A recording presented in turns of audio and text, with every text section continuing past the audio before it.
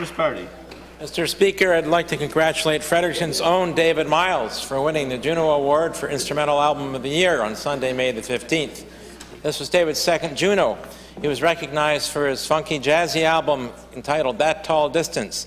The album features a mix of jazz and funk beats which were inspired by classics from the late 1960s and early 70s by the likes of American jazz artist Herbie Hancock and Donald Byrd. In fact, fresh off his win, his next album, called It's Only a Little Loneliness, came out just yesterday, and that new album was inspired by the feelings of anxiety and isolation many people have been feeling during the pandemic. I'm sure we all look forward to listening to that. The national recognition of David's artistry reminds us once again about the extraordinary talent of our artists from every corner of the province.